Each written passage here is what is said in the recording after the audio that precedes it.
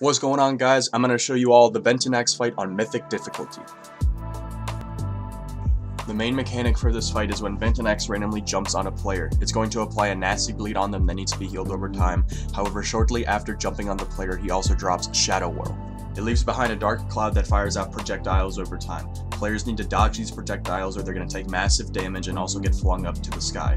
When the boss gets low on energy, he's going to cast a recharge. While he's casting that, all Shadow Whirls that are in the fight are going to fire out 9 bolts at a time. Be sure you're dodging these so you can do as much damage mitigation for your healers as possible. The last mechanic to take note of is Blinding Flash. It's a frontal cone attack that all players can dodge, so just have them move out the way. And that is the Mythic Ventunax fight in under a minute. I hope you enjoyed this guide, and good luck to you in the Mythic Dungeons and the Mythic Pluses. Peace.